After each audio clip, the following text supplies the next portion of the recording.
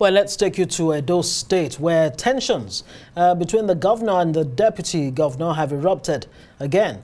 Earlier today, Philip Shaibu, the deputy governor, was locked out of his office at the government house in Benin. Shaibu, who was accompanied by his security aides, waited for hours for answers as to why his office was locked with chains and padlocks. Last week, civil servants and other appointees of the deputy governor were evicted through a notice forwarded to the permanent secretary's office of the deputy governor. Well, Shaibu has said in a previous interview that he has not, he's yet to receive the notice. I come office now, and the gate is locked. I am padlocking the gate. I'm padlocking the gate, the chain and key. Both the outer gate and the inner one, they padlock and chain it.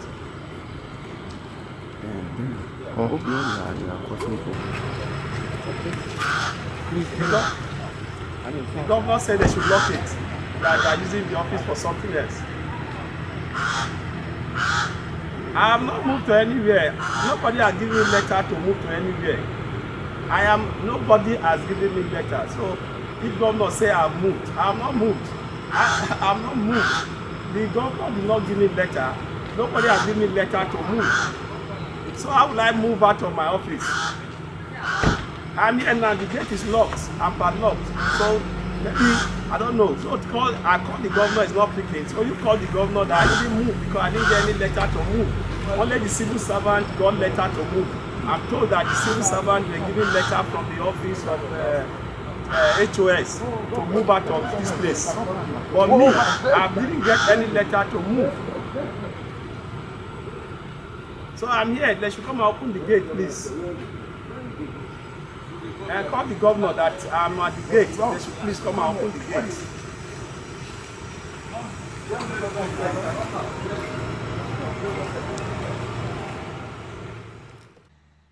Let's bring in the Rise analyst Frank Tietie for more on this story. Frank, I mean, it's looking so ridiculous. Well, this matter has been on for quite some time, and then the deputy governor had taken the case to court at some point, but for the intervention of certain chieftains of the PDP, so he had to then withdraw the case from court. Should he have just kept the case in court? I mean, what other options are left for him? He's looking so helpless. Very helpless and shameful that is a deputy governor, a constitutionally recognized deputy governor of a state of the Federal Republic of Nigeria. He didn't have to appear that helpless like the way he was and then making that kind of call, perhaps for reasons best known to him, trying to maybe paint the governor black, because he is a man with immunity, state immunity, not immunity granted to him by Governor Obaseki.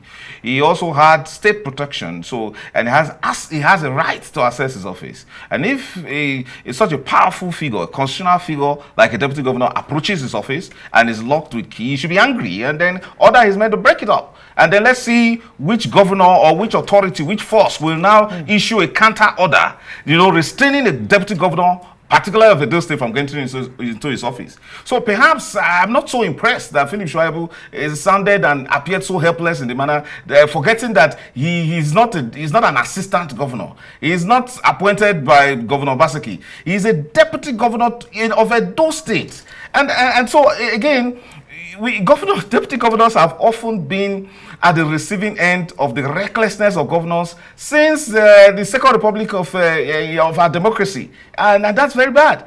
And I don't want to believe, because of this, notion that deputy governors are spare tires. That is very incorrect, because Section 193 of the Constitution gives executive functions to the deputy governor expressly by saying that there are certain policies of government that cannot actually be created, driven, or pursued without the governor meeting with the deputy governor and commissioners. That also applies to you know, other functions of the governor itself in terms of coordination, and not only policies, but with regards to, you know, express services of government. So I don't understand that I mean, this trend, you know, of governors, you know, overriding the the State House of Assembly, and then on flimsy excuses, you know, making the deputy governor appears to be so helpless. You know, I've seen very flimsy excuses given by governors in impeaching deputy governors. It's as if deputy governors exist at their mercy. The mindset must change.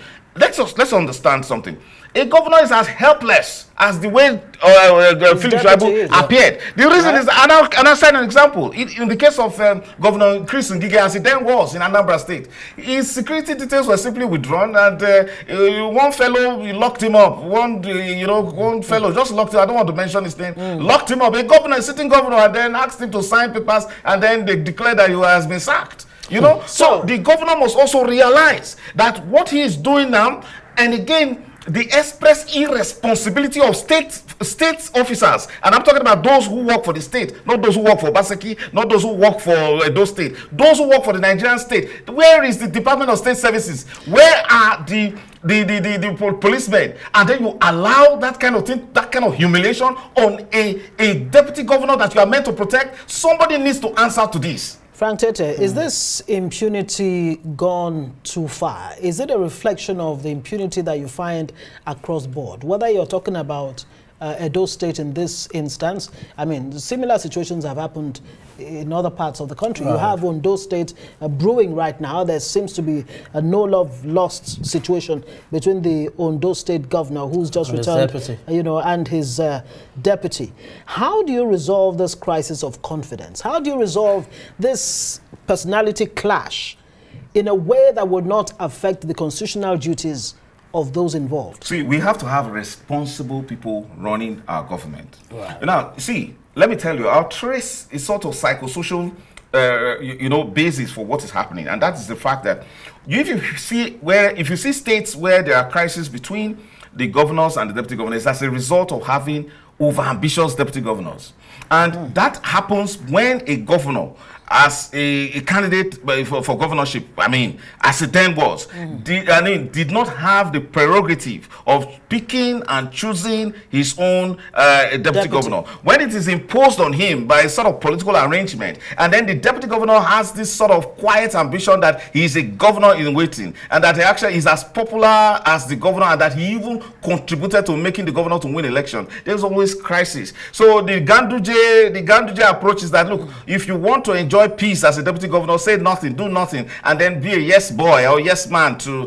the governor. But that's not how it should work. But we've seen any time any deputy governor exercises some sort of independence in trying to assert himself, the governor feels threatened. We've seen that happen. I recall one governor, one deputy governor, the Sunday Yobuchi, who was just there, the governor Sullivan Chime, as he then was at that time, didn't quite like him, and then simply asked the State House of Assembly to impeach him because he was keeping chickens. Why wouldn't he be keeping chickens? Because he wasn't having any job to do. So they actually set up a panel. The State House of Assembly set up a panel to say, look, you have been accused for rearing chickens in the State House. Why wouldn't man rear chickens? Because the governor didn't assign any duties to him. And then they impeached him. But is it not the prerogative of the governor to assign or not to assign responsibilities to the deputy governor? It is a it's first a constitutional duty. Right. So when a governor refuses to assign duties to the deputy governor, he is breaching the constitution, and that can go as misconduct. Right. The House of Assembly that is supposed to always protect the deputy governor are always the first. I mean, the House of Assembly are always the first that go after the deputy governor for daring to challenge the governor. So it shows you how powerful the governor is, because the governor, at those times, because he holds the purse that pays the State House of Assembly. You know, that problem. Nevertheless, so you're asking for a solution. The solution is this. You know, first, allow the governors indeed to pick their running mates. Don't come and impose it on them. When you do that, the governor feels threatened. When you say, and then a deputy governor like Philip Shaibu, whose ambition to become governor is an open secret, that I mean, it's an open book. And the governor would wonder, every governor, whether you like it or not, every governor has an ambition to actually contribute to determining who succeeds him. Okay, and then when you see, it even happened to Olusegun Obasanjo as president. You needed to see how he moved state powers against his own vice president, took away his private jet, ensured that he humiliated him just because the man exercised the rightful ambition to be president. And to date, the man hasn't been president because of that singular opposition that Obasanjo made against him. Okay, then perhaps, Frank, perhaps the challenge here is that that part of the Constitution says the governor can or should appoint duties and responsibilities to the deputy governor at his discretion. Maybe that's a challenge, but leave that on the one side, or you want to react to that? Now, let me tell you, Section 193 makes it mandatory. Whenever the law uses the word shall, it's mandatory, it's not optional. Shall hold meetings with the deputy governor. We're not disputing that. No, that's not the bone of contention. That is a duty that the deputy governor has. It's not a spare tire. And then the deputy governor should throw away this victim mentality. Now let's talk about the DSS. Let's talk about the Department of State Service, Frank. Governors. Frank, I appreciate the passion, but then let's talk about the DSS, the Department of State Service. Shouldn't they be answering at this time? Who should be questioned now? Of course, you see, we have a president. You see, father of the country. You know, the expectation is that the president should be angry. Because he took an oath of office, so he sworn to protect the Constitution, to uphold the Constitution. There is a deputy governor who has immunity. He's not the deputy governor to Governor Obaseki. He's the deputy governor of Edo State that is being humiliated. The DSS are charged to him. What should they be doing now? What should be answering? Well, there is dereliction of duty already on the part of the DSS. DSS is failing woefully to protect an officer, a constitutional officer like deputy governor. They claim that, of course, they're supposed to be state security services, but they work for the state along with some other state institutions. They don't work for President Tinubu. They work to ensure that the Nigerian state, as it is, that amorphous body, that leviathan is kept, you know, intact, and in so doing, and they are guided by law. So the question is, so can Governor Obaseki now tell the DSS to do wrong and it will do wrong? Governor Obaseki will tell the DSS violate the Constitution of the Federal Republic of Nigeria and they will do so? That's shameful. The president should issue somebody a query.